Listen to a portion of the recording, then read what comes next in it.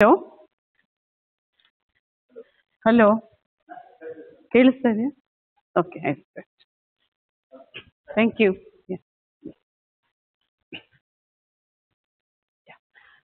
Good morning to all of you.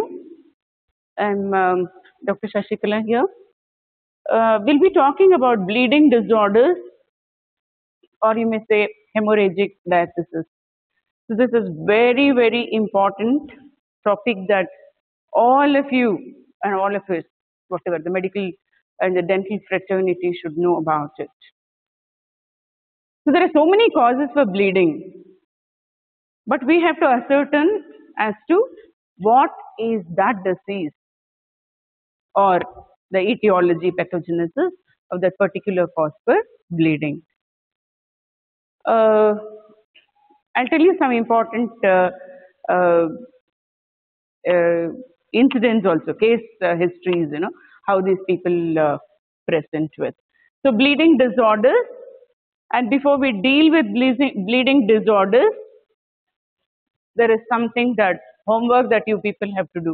What is this homework? So whatever your brain has in the memory about hemostasis. What is hemostasis? Then normally what happens, all of us would have had some or the other injury. Okay, you can all remember the cut wound or whatever you had. So what is the observation?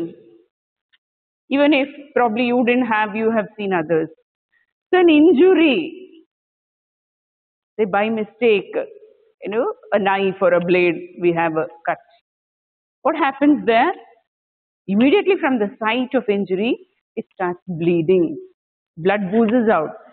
What happens if you're just staying there? After a few minutes, the blood flow gradually comes down and it stops. What do we see there? We say blood has clotted. It stops. So the mechanism of this, how the blood clots, how bleeding stops, and how the blood volume, not the blood volume, how this is maintained is hemostasis. Homeostasis is a fluid balance. We have spoken about edema and all that. This is hemostasis. To know how the blood gets clotted. So what is that clotting mechanism? What is the fibrinolytic mechanism and all that? So you have learned in physiology. Please recollect that. Then you can understand this better. But I do have one or two slides which talk about it. So bleeding disorders are a group of disorders which are characterized by defective hemostasis. So normally you have learned in physiology. In pathology, you learn what is abnormal. So away from the normal. So this is due to, what are the causes then?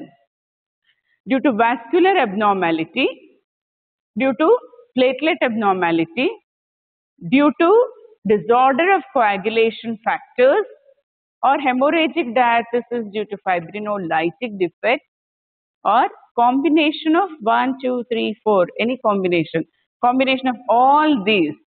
Where do we see that? In disseminated intravascular, disseminated intravascular coagulation. You must have heard, many women during labor, post-delivery, they bleed so much. They bleed to death. So one cause could be postpartum hemorrhage, we say. That could be due to DIC, that is disseminated intravascular coagulation. So this is what I was talking about, the hemostasis which you have learnt in physiology. Let me just take a minute to go through this. So blood vessel injury or any injury at any site, I told you, the bleeding stops. Why? There is a neural mechanism where the blood vessel constricts, so it reduces the blood flow. Then the platelets aggregate at the site of injury, so they form a primary hemostatic plug in the blood vessel. So platelet activation then forms a stable plug, hemostatic plug. Then tissue factors that activate the coagulation cascade. There is fibrin that is formed, so a stable hemostatic plug is formed. All these lead to stopping of hemorrhage or bleeding at that time. See, bleeding disorders are a group of disorders characterized by defective hemostasis with abnormal bleeding. So what are the different types of bleeding? This bleeding could be spontaneous. Spontaneously there may be bleeding. You must have seen many hypertensives who will have intracranial hemorrhage in the brain. They may survive, they may die. Why? That's a spontaneous bleeding. What happens in the brain? So there is an etiology and pathogenesis there, but spontaneously we'll not know when it bleeds. So maybe the hypertension is not under control and all that. So that is, it could be spontaneous in the form of small hemorrhages into the skin or mucous membrane, or there may be extensive or excessive internal bleeding following trivial trauma or surgical procedures. See, petechiae, must have seen small in many patients with viral fever. So one viral fever, let us remember, is dengue, caused by dengue virus, you know. Davangere is endemic for that. Aedes aegypti is a mosquito which spreads this. So when platelets, the number of platelets decrease, when there is thrombocytopenia, it all depends what is the count. Some people may not bleed till the count is 10,000. Others start bleeding even when it is 50,000. Okay, we may see small red spots on the skin and the mucous membrane. So that is petechiae. See how they are? This is dot-like. Slightly larger millimeter is purpura. And if it is larger than that, we call it as ecchymosis. Okay, these are the clinical manifestations of bleeding disorders. So the hemostatic mechanisms have two primary functions: to promote local hemostasis at the site of injured vessel. You saw that? The first slide of hemostasis. Then to ensure that the circulating blood remains in fluid state while in the vascular bed. That is, to prevent the occurrence of thrombosis. So normally when the blood is circulating in the blood vessels, does it clot? No, it's in a fluid state.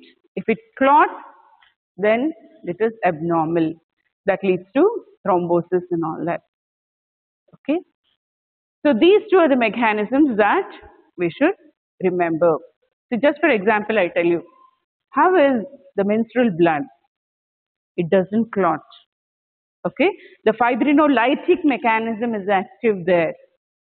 If the patient complains that she is passing clots, then during menstruation, then we say there is excessive bleeding. Okay, that's a fibrinolytic mechanism we talk about there, why it does not clot. The investigation of disordered vascular hemostasis. So, when we see patients with any sort of bleeding disorders, now we just spoke about petechiae, then slightly larger hemorrhage purpura, and then slightly larger is ecchymosis. Otherwise, we may see larger areas of bleeding. That is, it could be in the muscle, it could be in the joint and all that. So usually when so much of bleeding occurs, we put them under coagulation defect. Remember the causes I told you for bleeding diathesis or disorders. So here, when we talk about disorders of vascular hemostasis, it could be due to increased vascular permeability, reduced capillary strength, and failure to contract after the injury. The first mechanism, failure to contract after the injury. Test of defective vascular function. Then how do we determine? How do we know? What tests have to be done? So bleeding time and Hess capillary resistance test. See, reduce, this is vascular, increased vascular permeability. Normally also it occurs. When does it occur? All of you had a fall when you are children, when you are a child, each one of you have fallen, right? So which is the most common aspect, part of the body that is injured while running, jogging, and playing or cycling and all that? So knees are the ones which are injured, right? Just look at your knees probably. All of you would have had one or two scars also. The telltale sign that you had fallen and all that. So what happens to that injury? Abrasion. The skin is injured. The epidermis is removed. So as you observe, as you have observed, experienced, slowly a scab forms, the blood clots and the scab forms. So fifth or sixth day, probably you must have observed, itching sensation. And none of us even keep quiet. When it starts itching, we scratch. When a scab is formed, what do? We usually try to pluck the scab. What have you observed? Before I tell you, just recollect. Actually, you have removed the scab, whether entire or in bits and pieces. Suddenly, you have seen bleeding, right? As children, we got scared also. Why that scab, when you remove it, bleeds? Because that is granulation tissue that is there. At the site of injury, the injury is healing by or with the formation of granulation tissue. Ultimately, it forms a scar or collagenized tissue. So it has lot of capillaries. All these capillaries have increased permeability. Still, their endothelial cells have not produced those tight junctions. That's why it bleeds. It's a normal phenomenon. But why I gave you this example is when we talk about increased vascular permeability. So you have tried to remove the scab and then you have seen bleeding. And after you remove the scab, you see the wound there, it would be red in color. That's healthy granulation tissue. So we talk about two investigations here, bleeding time and Hess capillary test. You've done it in first year probably, but I'll just repeat this, okay? Bleeding time. So what is a normal bleeding time? We say 3 to 8 minutes. If the wound or any site of injury goes on bleeding, then we get worried. We say, why is it bleeding so much? Right? So we have to know whether it's a bleeding disorder. So we have to estimate the bleeding time. So what do we do for this? It's a simple test based on the formation of hemostatic flux following standard incision on the volar surface of the forearm. So normally what is done in the laboratories is we should never do that, but still they just prick the pulp of the finger just to get the capillary blood and go on blotting the blood on a blotting paper and then count this. So where else it could be done? Which other side? The lobule of the ear. Even here we get capillary blood. So take a lancet, prick it in. So that should not be done. Actually, how it has to be done is, so on the volar aspect, so incisions are made, tiny incisions are made, and then we have to see how long the incisions bleed. Okay, the test is dependent on what does it tell us. So this test tells us about the capillary function, right? So when there is injury, the first mechanism, hemostasis, the capillary should contract, the blood vessel should contract. So if there is increased fragility of the capillaries or platelets are decreased, then this bleeding time is prolonged. That means platelets to adhere. So this depends on capillary function. Can you see this? Am I blocking? As well as platelet number, that is count, and the ability of the platelets to adhere. So it depends. If this test tells us about the capillary function, the platelet count, the platelet function. What is the platelet function? That is, see, adherence and aggregation. Adhesion and aggregation. Okay. So this is bleeding time. What is the next test? This is prolonged. If it is prolonged, I told you 3 to 8 minutes is normal bleeding time. If it gets prolonged, causes thrombocytopenia. What is thrombocytopenia? Reduction in the number of platelets. What's the normal platelet count? Very easy to remember is 1.5 lakhs to 4.5 lakhs per cubic millimeter. The disorders of platelet function. Remember this disease, von Willebrand's disease. Then vascular abnormalities as in Ehlers-Danlos syndrome and severe deficiency of factor 5, factor 9. Okay, you may forget that also, no problem. Then, so bleeding time, it provides us assessment of platelet count and function. This is what I told you. Here is 2 to 8, I told you 3 to 8.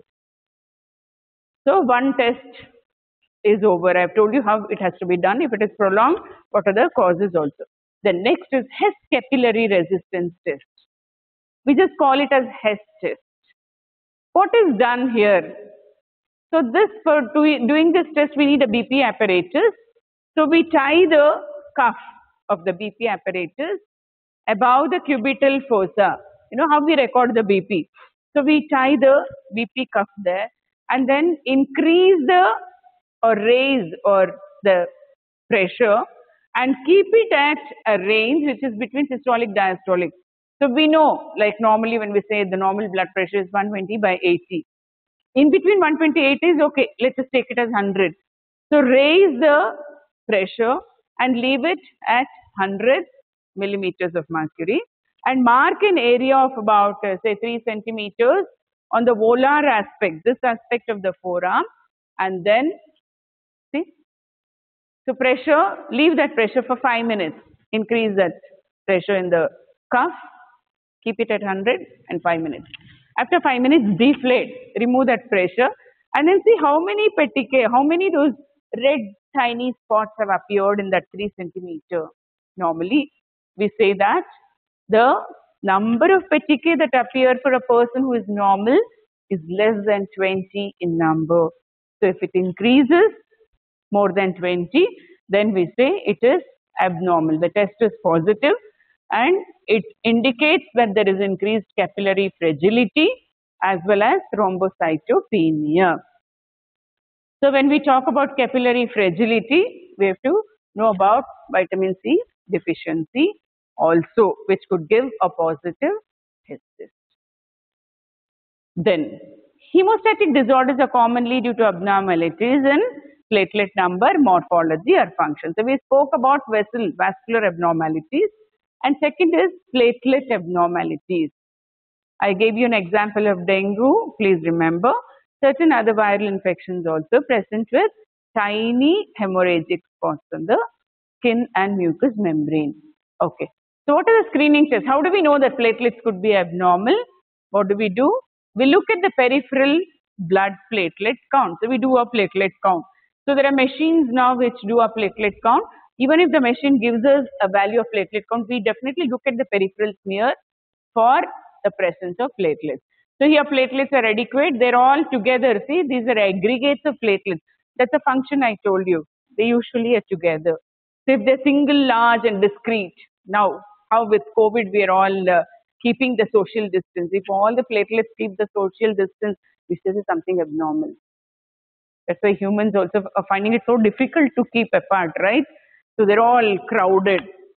So platelets usually are seen like this in the smear then. So we look for bleeding time. You know, I told you the test.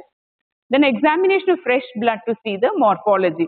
So when we look at the peripheral smear, we not only we look at the count, we look at the morphology also, because we say platelets are about 2 to 4 microns in size. So if the platelet is large, okay, then we say mega platelet.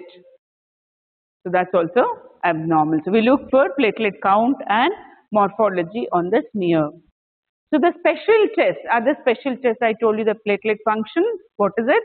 Adhesion, aggregation. So special tests, so we determine platelet adhesion. We do platelet adhesion test, platelet aggregation test.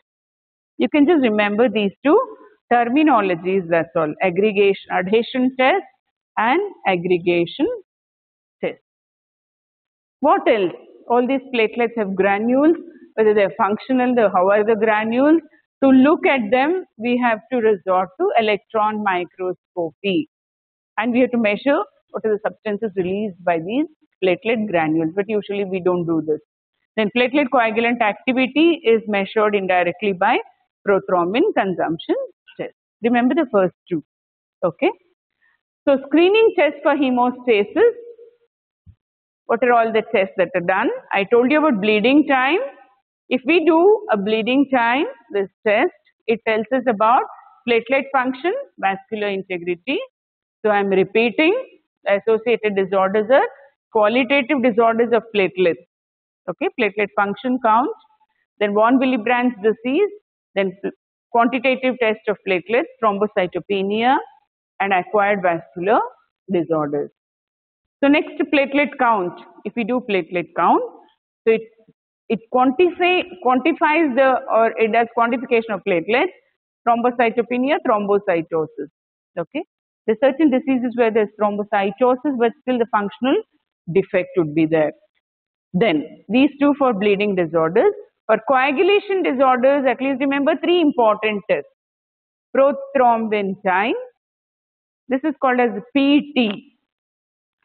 Then partial thromboplastin time, CPT. Then this is APTT.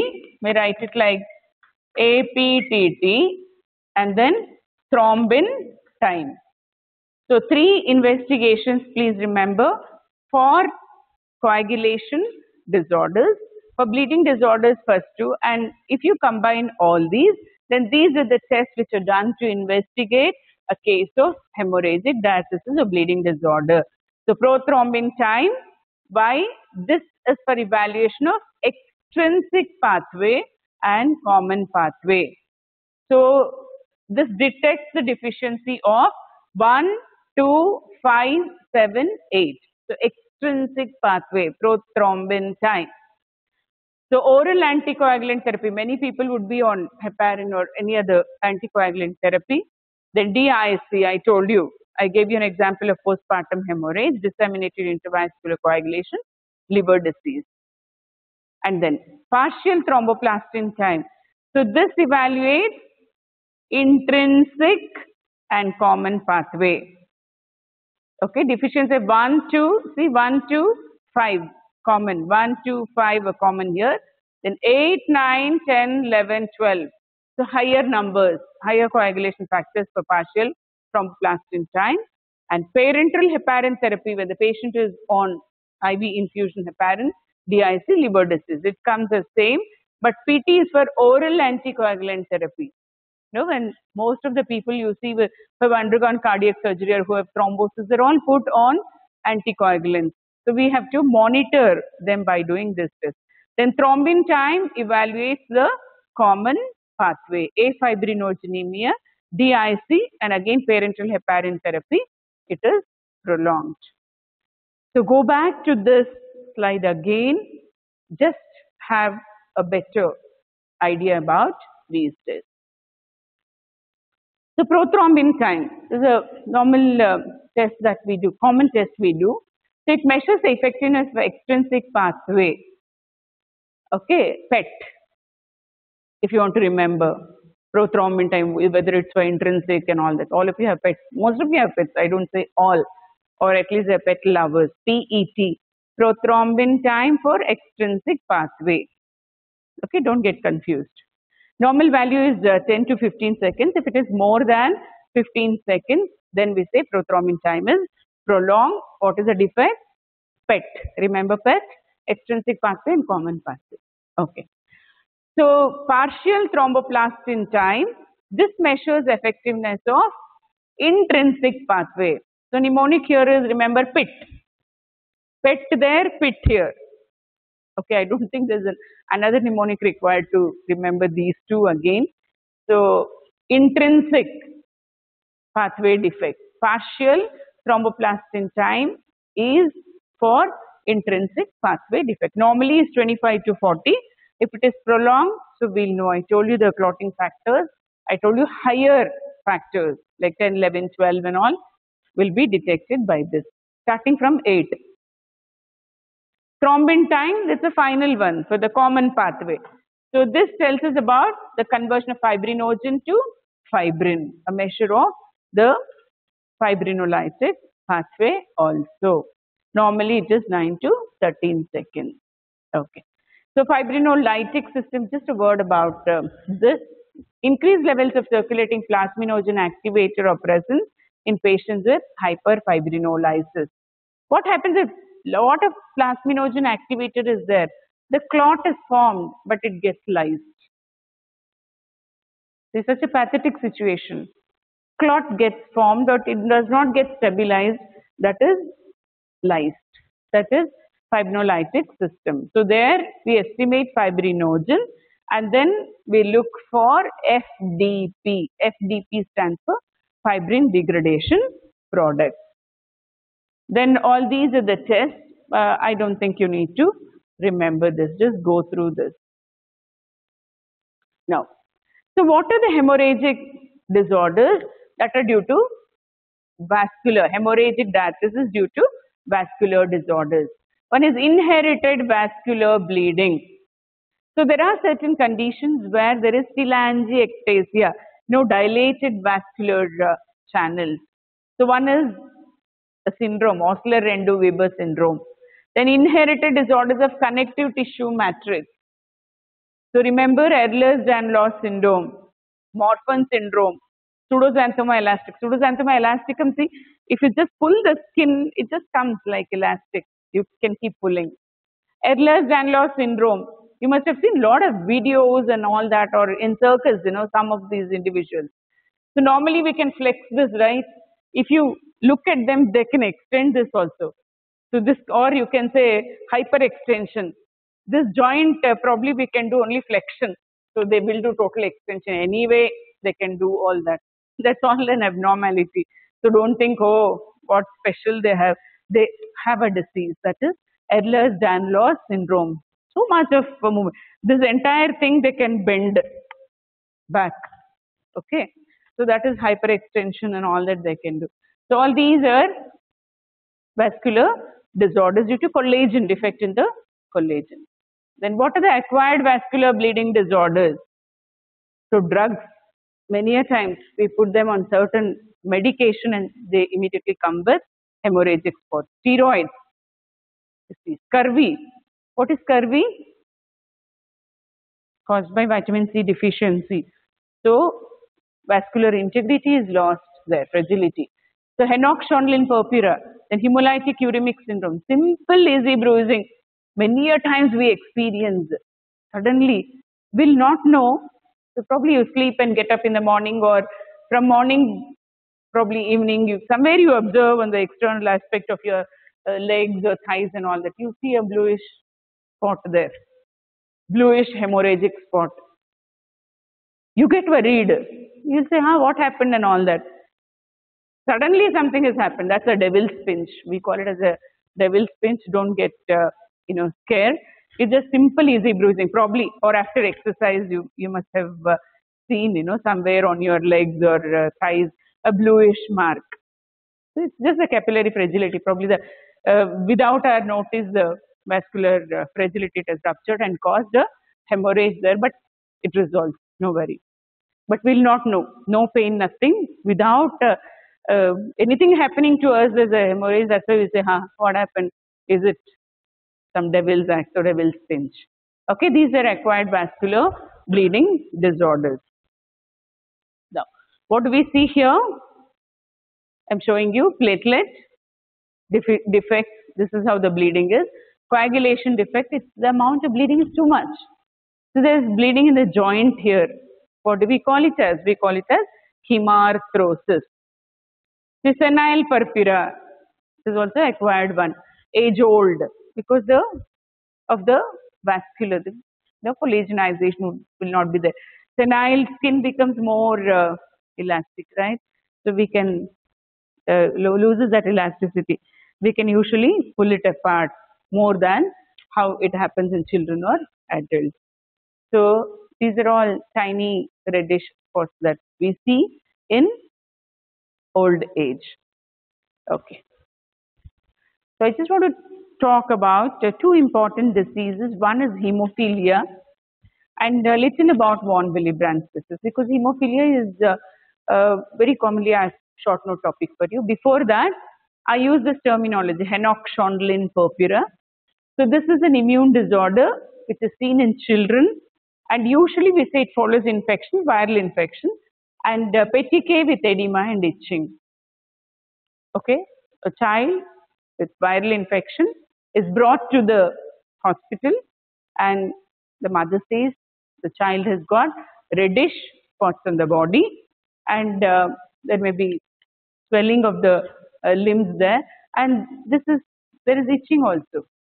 So this is Henoch-Schondlin purpura, which is usually due to secondary to viral infection. Okay, so typical symptoms and signs just shown here. So there could be joint pain, and the child may say nausea, vomiting, diarrhea, and all that. Some may complain of that or have that. Okay. So now, hemorrhagic diathesis due to platelet disorders. Why? So one is quantitative defect, the other is qualitative defect. So when there is splenomegaly, all the platelets get trapped in the spleen, so there may be hemorrhage. So ITP is one. ITP stands for immune thrombocytopenia or idiopathic thrombocytopenic purpura. So impaired platelet production. Where are platelets produced? Most of the platelets are produced in the bone marrow. Why am I showing here? Sternum. Okay, as age advances, it's all in the flat bone. Okay, so what happens? Bone marrow failure. There is aplastic anemia or some other cells growing in the bone marrow, as in case of leukemia, myelofibrosis. Entire bone marrow showing fibrosis. No hemopoietic cells producing this. Then selective suppression of platelet production because of probably the medication or the drugs that we use, especially quinine and rifampicin, anti-tuberculous drugs and anti-malarial drugs and alcohol intake also. Then accelerated platelet destruction. So platelets are destroyed. They produce, but they're destroyed. I was telling you ITP, remember? So acute, this is called as immunologic thrombocytopenia. Usually they don't ask this as a short note, but still just remember one or two words, one or two sentences or information about this. ITP is immunologic thrombocytopenia, thrombocytopenic purpura. This could be acute or chronic, neonatal and post-transfusion, isoimmune. So it could be drug-induced or secondary to immune thrombocytopenia like infections, SLE, AIDS, CLL, that is chronic lymphocytic leukemia, lymphoma. Then we call it as secondary. Primary is idiopathic, where the cause is not known. So all these diagnosis of this ITP is done by bone marrow aspiration. So bone marrow will show normal number of megakaryocytes. That they're the precursors from where the platelets are produced. But everything would be normal, but still the platelets are decreased. That is ITP. Then increased consumption, as in DIC, TTP, you may just remember sequestration, and dilutional loss, massive transfusion when it is given. Then there may be pseudothrombocytopenia like. So disorders of platelet functions, there could be hereditary disorder or acquired disorders. Hereditary disorders are defective platelet adhesion. You may just remember Bernard-Solier syndrome or von Willebrand. I'll tell you about von Willebrand's disease because most of puberty girls, they may present with excessive hemorrhage during menstruation, because excessive bleeding during menstruation because of von Willebrand. Then acquired is aspirin therapy. You must have seen many of the elderly individuals who are at home who are put on aspirin, because of either a disease related to their nervous system or cardiovascular disease. This is to prevent the platelet aggregation. They put on aspirin. That's why we say, whenever, remember, you want to take a patient, elderly patient, for tooth extraction or any of the surgeries, please ask history whether the patient is taking aspirin or clopidogrel. There are so many other drugs. So if they're taking, then you need to stop that and then go for extraction. Otherwise, there will be excessive bleeding. Please remember this. So one of our colleagues, lost his father when he was subjected to prostate surgery. Being a doctor, he really did not remember and told the surgeon that his dad is on aspirin. So after surgery or during surgery also, he bled so much. Whatever blood we could transfuse also, it did not save him. So these are simple things, please remember. Okay. Then, so now we have come to the important disease, is classic hemophilia. Hemophilia is a coagulation disorder. Blood does not clot when it bleeds. Okay. So there are two types. One is hemophilia A, the other is hemophilia B. Classic hemophilia is hemophilia A, and this is the second most common of hereditary coagulation disorders next to von Willebrand's disease. So which are the two important diseases under coagulation disorder? Hemophilia, von Willebrand's disease. Von Willebrand is more common compared to hemophilia. Now, so how is it? This disorder is inherited as sex-linked recessive trait. Okay? So I'll tell you how is the inheritance. But just remember, this is a sex-linked disorder. And all sex-linked disorders, remember, are X-linked. There are no Y-linked disorders. We say only Y-linked is not a disorder. Many people you may, few people you may see who have a lot of hair coming out of the ear. Have you seen? So that's a Y-linked inheritance. Okay, not a disorder, inheritance. Okay. So, however, occasional women, okay, there are very few. So, this is all sex-linked diseases are X-linked, right? So, hemophilia is a sex-linked disorder. It affects males. Female is the carrier. Okay, hemophilia A and B, there are two types. Inherited, so it is X-linked.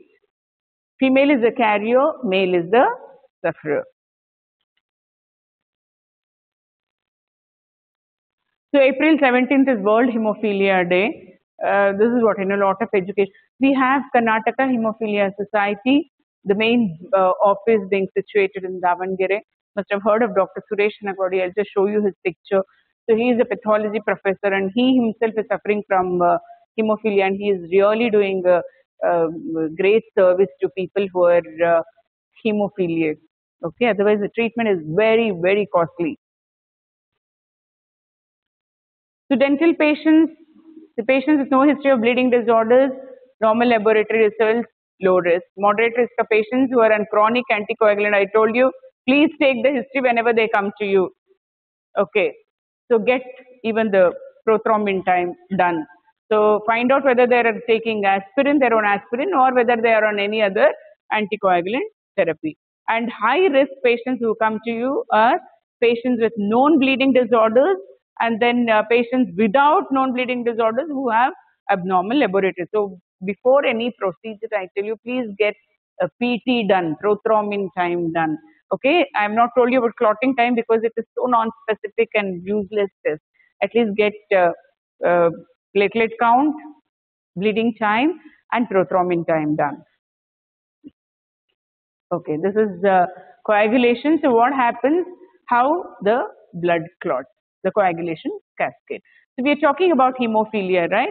So the chances of a proven carrier mother passing on the abnormality to her children is 50-50. So we'll see how it gets inherited. X-linked, right? So where is this X? In the female. Okay. So now we have a father who is normal, who gets married to a lady who is a carrier. That means she has XX chromosomes and one X is abnormal. If both are abnormal, then she becomes a deceased individual. Okay, very rare. So one abnormal gene she has. Now, what is the chance of her son getting the disease and her daughter becoming a carrier? The 50% I told you. So 1, 2, 3, 4. We'll just take an example of 4 children here. So one could be a normal male born without receiving this abnormal gene. He receives normal. So the other boy gets the abnormal gene, then he becomes deceased. He suffers from hemophilia. Now we have one daughter who does not become a carrier because she's got X, which is always healthy from father. But here there are 2 chromosomes XX. So she receives the normal X. And there is one more who becomes a carrier. So there's always a 50% chance of daughters becoming carriers, 50% chance of sons becoming the patients suffering from hemophilia. So there is prenatal testing, genetic counseling that is done. This is the only condition where female feticide is allowed. Okay, if we find that female becomes a carrier. So the disease has been known since ancient times, and this is called as a disease of the royal family because, the royal family had this disease. So hemophilia A and B, I told you. Now you should know what is the deficiency. Hemophilia A is classic hemophilia. This is due to disorder or defective or deficiency of factor 8. What is this factor 8? It's a coagulation factor 8 deficiency. Then hemophilia B is called as Christmas disease because the factor is called as Christmas factor. This is when the factor 9 is deficient. When factor 9 is deficient. So hemophilia A and B, so you know the causes now. What is the pathogenesis? A is caused by quantitative reduction in factor 8 in 90% of the cases, and 10% it could be, factor could be normal or increased, but still they have the reduced activity of the factor. Then factor 8, it is synthesized in the hepatic parenchymal cells. The liver synthesizes this and it regulates the activation of factor 10 and the intrinsic coagulation pathway. Then factor 8 circulates in the blood complex to another large protein called as von Willebrand factor.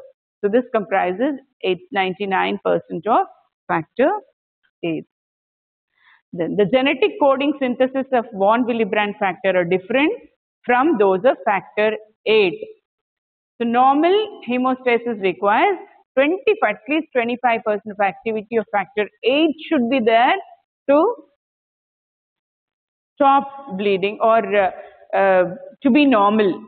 Otherwise, there's a lot of bleeding. Though occasional patients with 25% factor may develop bleeding, most symptomatic hemophiliacs have the factors below 5%. So this is, I told you, Queen Victoria, see how their entire family tree they suffered from hemophilia. So this is severity. This is percentage for factor 9 is given, but there I told you up to 5% or less than 5%. We classify them as mild, moderate, severe. Then how do these patients, how do we know that these people are suffering from hemophilia? See, a child was brought to Dr. Suresh Anagwadi. This child was hit by the teacher in the school. No? Though we say now teachers should not physically abuse children, but still this happens. Or parents may hit them on their head or hit them on their cheeks and all that. So just one injury, the child, had bled so much. And another incident where just a child fell down and then injured the knees and it came with such a big swelling of the knee. So much of blood lost. What happens there?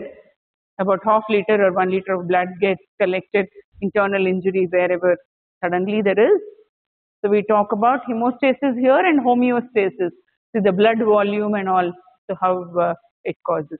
So patients suffer from bleeding for hours or days after the injury. And what should happen to that areas with so much of blood?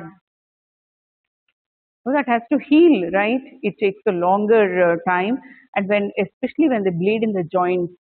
So all this blood has to be lysed. That should be hemolysis, absorption, and all that. Finally, ultimately, it leads to disability. These people cannot move their joints, and many of them have this limping and all that when they have bled in the hip joint. That's why Dr. Suresh is trying so much, to rehabilitate these patients and then put them for physiotherapy and then psychological trauma so much. So counseling them and all that and getting them the factors. So one such bleed, then what is the treatment? Factor 8 is not this, so you have to give factor 8 to them. Where will you get factor from? It is so difficult. He has to get it from abroad. So now factor 8 is available and he has struggled to see that every district hospital gets it. And who has to give that? How the transfusion has to be done, infusion, for that. And it's such a costly affair. So one bleeding, patients have to spend about 50, 60, 70,000 and all that. Who can afford to spend so much? So once you all come back, just make a short visit to Karnataka Hemophilia Society, which is the in Nijalingappa layout. Okay, just next to, there's a Sharadamba temple there next to it.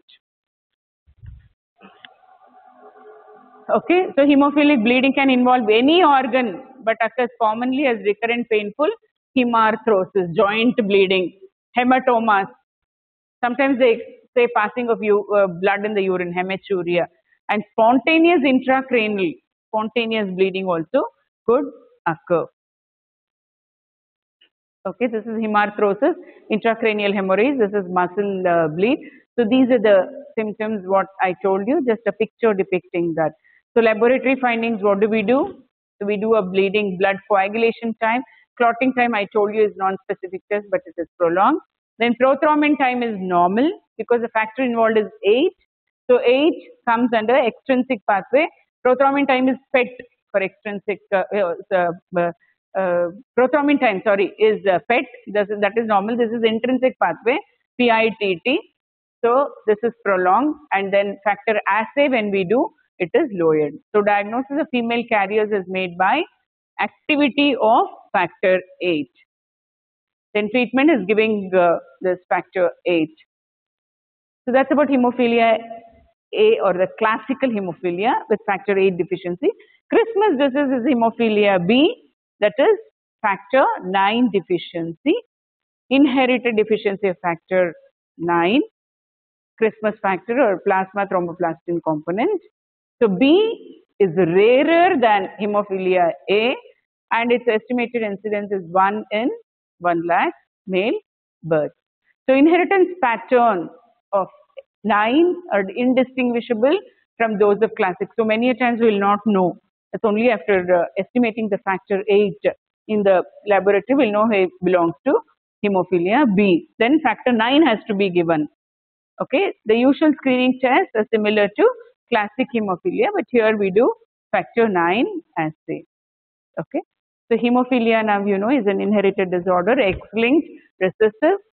So male is a sufferer, female is a carrier.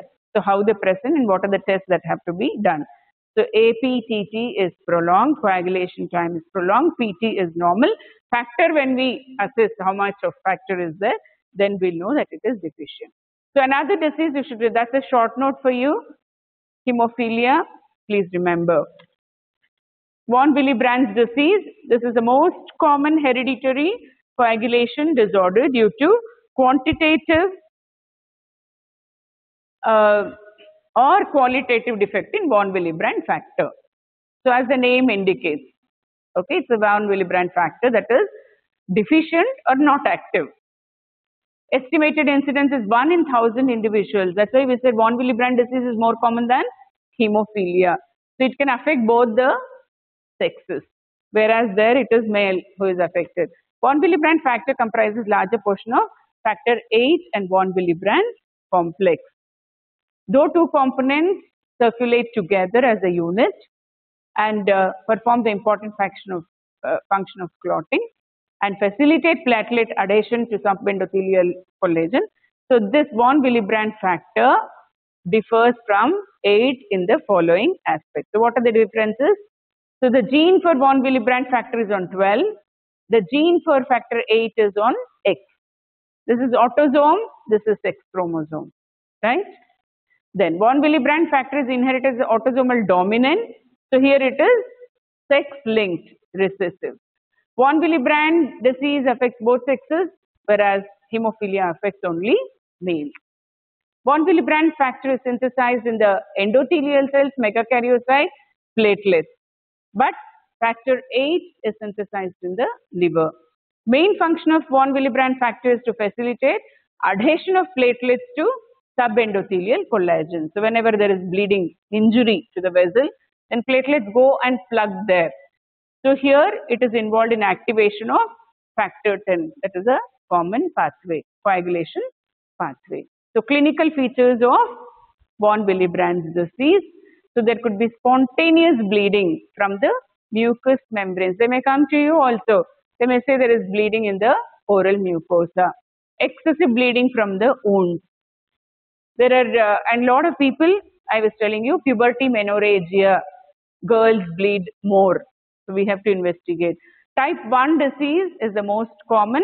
It is just mild to moderate decrease in plasma von Willebrand factor. Then the synthesis of von Willebrand factor is normal here, but of its multimers is inhibited. Then type 2 is much less common.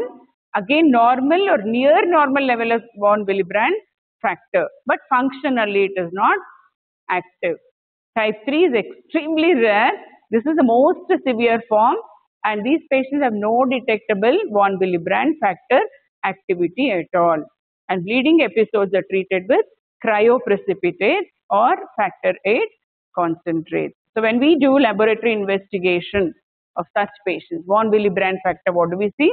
Bleeding time is prolonged, platelet count is normal, and estimate the von Willebrand factor, so the level is less. Then there is defective aggregation with restosetin and reduced factor 8 activity. So if all these are there, then we classify, we make a diagnosis of von Willebrand disease. So last, I've just come to talk about disseminated intravascular coagulation. One example I told you, postpartum hemorrhage. Really a pathetic situation to see this because abruptio placenta, abortion, all these can lead to GIC. So activation of the coagulation cascade. So it's also termed as defibrillation syndrome or consumption coagulopathy. It's a complex thrombohemorrhagic disorder occurring as a secondary complication of some systemic diseases. Even an amniotic fluid embolism can cause this. So pathophysiology, what are all the causes for DIC? Tissue injury, obstetric complications, I'm just talking about that only because we see so many cases, malignant neoplasms, massive trauma, burn surgery. All these, activate the tissue thromboplastin, so extrinsic pathway and blood clots within the vessels. Normally, it does not clot, right? Remember the hemostatic mechanism. Then sepsis, septicemia, when the patient has septicemia, even that causes tissue thromboplastin activity. Then endothelial injury, certain conditions like acute glomerulonephritis, severe burns, hemolytic uremic syndrome, aortic aneurysm. See, all these finally they all come to this. They cause intravascular coagulation. Okay, so initially the blood clots in the body. Then later, this is consumption coagulopathy. All the platelets, coagulation factors all are utilized. Later, plasmin gets activated and there is fibrinolysis that starts. So fibrin degradation products we see, and all these inhibit platelet aggregation, thrombin and all that. So finally this leads to severe bleeding anywhere, any organ you may see. So how much ever blood we transfuse, packed cells, we give frozen plasma because it has got all the clotting factors, and sometimes it becomes very, very difficult for us to save these people. So this is disseminated intravascular coagulation. Everything is prolonged. Clotting time is prolonged, bleeding time is prolonged, there is thrombocytopenia. But all the tests we have seen, you can see all these are prolonged and all the factors are reduced. Okay, so that's about DIC. This is only to say that please get involved. We have such a nice unit working for the welfare of hemophilia people. I think some of you must be knowing or involved in this. So let us help people. So this is Dr. Suresh Hanagwadi. This is Meera Hanagwadi. So who, knowing that Dr. Suresh had this disease, she got married to him, and then both of them are really, serving these people with hemophilia. It's really, we feel proud that one set of disease where people are benefited, at least as a society to look after their welfare. This was Hemophilia Day when we celebrated, so we were there. So you have learned about bleeding disorders, coagulation disorders. I've told you important aspects, the investigations that need to be done to come to a conclusion. So go back and read about hemophilia because that's a short note topic for you, most commonly asked. And then sometimes maybe von Willebrand factor.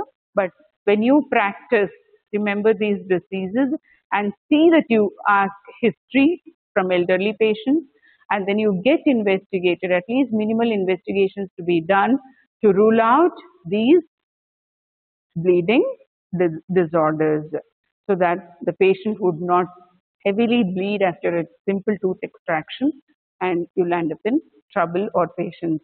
We may sometimes lose the patient also for severe hemorrhage when you take him for a surgery without doing these investigations. Okay, so I made this topic very simple. Uh, Keep on listening to the lecture. Once with interest, then go back and open the book. So it becomes like a review. And then know all this not just for the purpose of exams, but for your practice also. Okay? Stay safe, take care, all the best.